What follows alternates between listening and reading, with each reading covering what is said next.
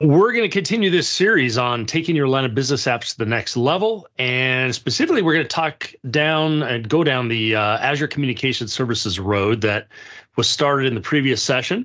Now, if you're new to these sessions, they're all recorded. I'm going to review really quickly what we've covered up to this point and what's coming.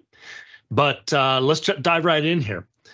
So first off, in this session, as was mentioned, we're going to focus again on Azure Communication Services, and this is the second kind of major pillar in this demo app that you can do. So the first one is actually AI, and we've already been through around 5 sessions or so on different Azure OpenAI features that you can add. Now we've moved on to the second pillar of taking your business app to the next level, and that is some business apps, not all, but some, could certainly benefit from adding some communication features.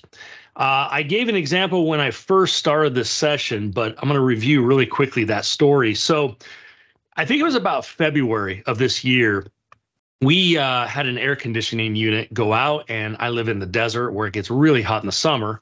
Luckily, it was still, early kind of spring or late winter. But we called the air conditioning company. They came, and I noticed that as they were up in my attic looking at the unit up there, they were on their tablet. I don't know what it was, but some type of a tablet. And so the guy's up there in a pretty small space, and he has his tablet. He's punching in some things for parts, and then he has to call. So he also gets on his phone.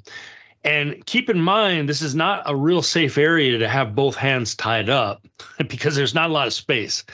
So it really emphasized the point of some apps could really benefit from certain communication features. Now, there's going to be a lot of line of business apps you have where you don't need to make like a phone call or send an SMS message or email or something like that. But there's others where this could be super, super valuable. One more story on that. It's the electrical company for where I live. I'm in Arizona in the United States. And they have a lot of remote reps that go out to the different electrical lines. And they also maintain water canals and things like that. And it's kind of the same story there. You could certainly use your phone to just call, but if you're already in the app, why not make it easy? That's what we're going to talk about today. Now, after this, the next pillar we're going to talk about is going to get us back to organizational data, and we'll have about 4 sessions after that, but today's going to be about ACS.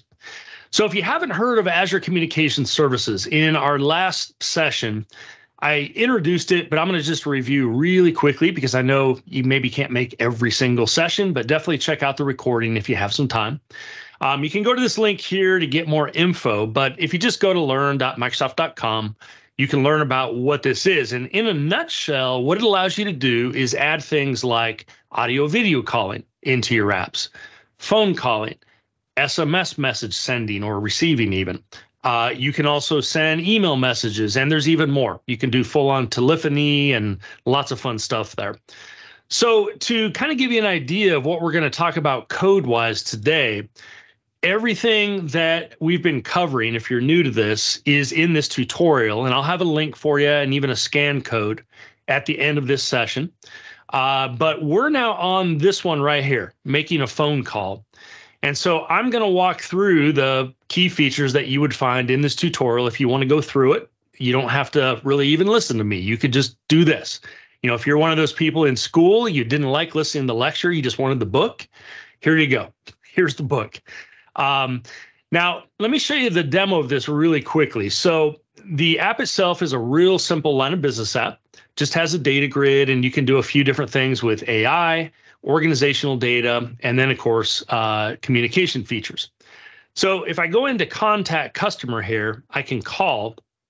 And I demoed this last week in case those of you who are here saw it. But for those that haven't, what I'm going to try to do is call my phone here. Now, you may not be able to see me too well on the camera, but we'll give this a shot. Now, this is not my phone number. I hard-coded it somewhere deep in the code for this demo. But this is going to use Azure Communication Services to hopefully call me. And there we go. So I don't know if you can see it, but it is actually calling.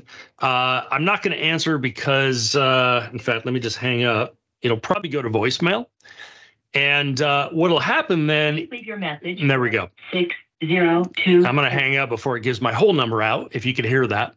But now we're able to make this call directly while the user's working in the app. And again, I know not every line of business app needs this. I've worked on a lot over the years, and there's many that, yeah, you don't need phone calling. But there's others where this might be really valuable again. So that's kind of the feature we're going to talk about here is what would you do to implement this? Well, first off, you would go to the Azure portal and you would create an Azure Communication Services resource. Now, if I just were to go into the search here and type communication, you'll see communication services right there. It literally takes, I don't know, 30 to 60 seconds to set this up. It's really quick. Now, there's a little more work after that, though, if you want to do like phone calling. So I want to point out a couple things in this little test Wahlin service that I have here. You're going to notice right here, identities and user access tokens. Now, this is only for development purposes only, but if you wanted to get an access token to try something out for like voice calling, you could go here and generate it and would give you a 24-hour token just for development purposes. And that's actually really cool when you're just starting out with this. But for us, we don't want to do that. We want to do it a little more realistic in this app. So what I'm going to do is if I go to keys, you're going to notice that there's a key and a connection string here. All right. And this is something that when you make the phone call, you're making it from the client side. Well, you don't want to send the connection string down to the client side, right? We want to have that in a backend API that would be ultimately secured. So I'm going to show you that. We're going to have an API that's called. The front end will then get the information it needs for the token.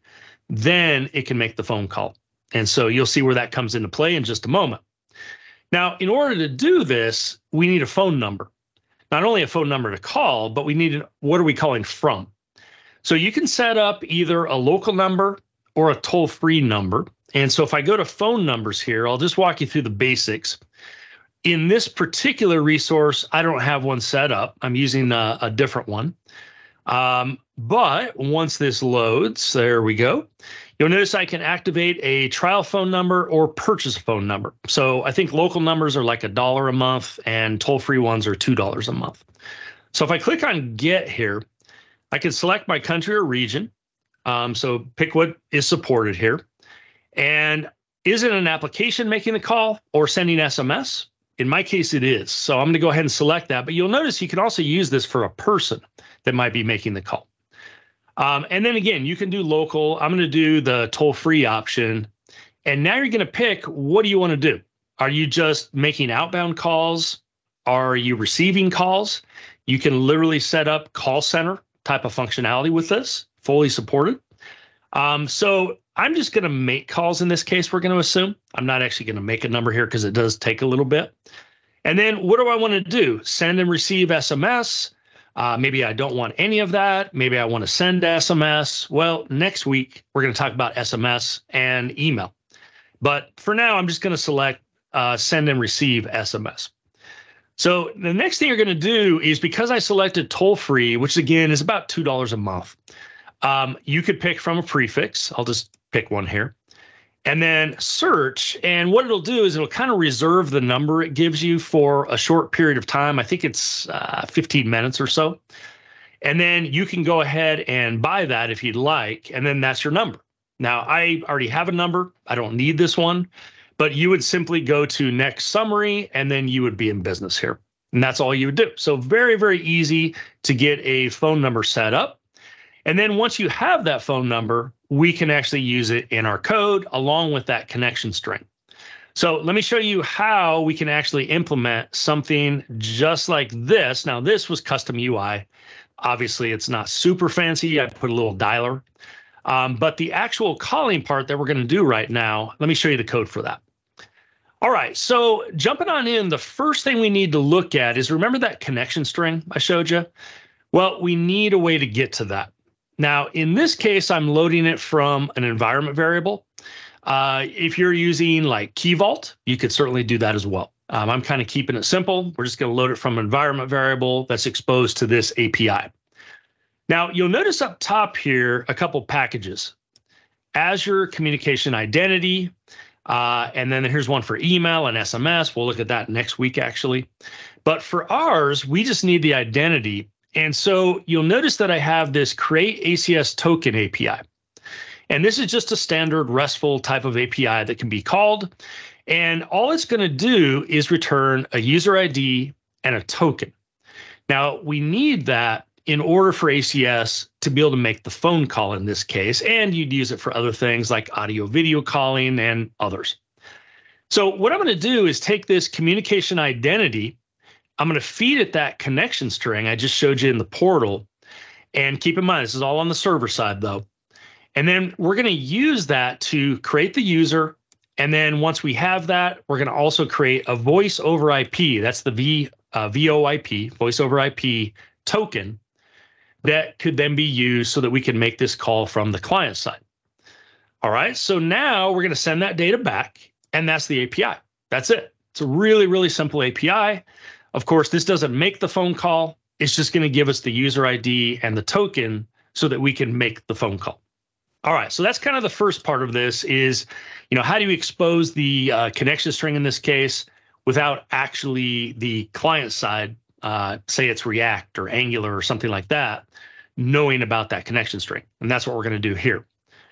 Now, to make the phone call, so if I go back here, how are we actually, once I hit call and then I hit the call button and even the hang up, once you started, this switches to hang up, how is that actually working? Well, if we go back, it's actually really simple. In fact, I'm going to argue this is one of the more simple things you can do with it. Now, the first thing is this is a tutorial. So I have a bunch of flags because you can go through the AI part of the tutorial and then stop. You could jump right to the ACS part, the communication part, and stop. Or you could go to the organizational data part and just do that. So I have to have some feature flags just to see what's available. What I'm doing is saying, hey, do we have ACS available here? If we do, this is a build time thing, by the way, then we're going to call that service and get that ACS token. And then we're going to use that in this process of creating what's called a call client. Now, if I scroll back up, notice call client is part of Azure Communication Calling.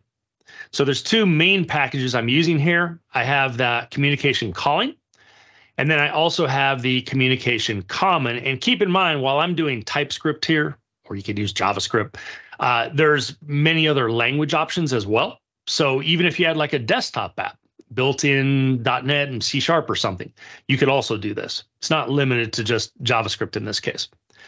So if we come on down here, let's go back, and right there, you'll notice that I create this call client. All right, and then I need that user token. I also need the credential. So what we do is say, okay, let's make a call client and let's create something called a call agent. Now you're going to see in a moment, the call agent is actually what's going to be used to make that call and then hang up with that call. So the last part I want to show you is right here. Now I hard-coded my phone number. Normally it's going to get it from whatever on that grid, the data grid that I showed you earlier, like the customer number or the company number, something like that. In my case, customer phone number, that's my personal number. I joked last week, I gave a talk on this in front of about 1,000 people. And I called my wife, though, live, and we had a conversation actually during the demo. And I accidentally moused over and showed the number. She was not real happy. Luckily, it was edited out of the video. So, but let that be a lesson to you folks. Don't do that with your wife's number. Not a good look. But anyway, this call agent that you see right here, you see how careful I am to go around this now.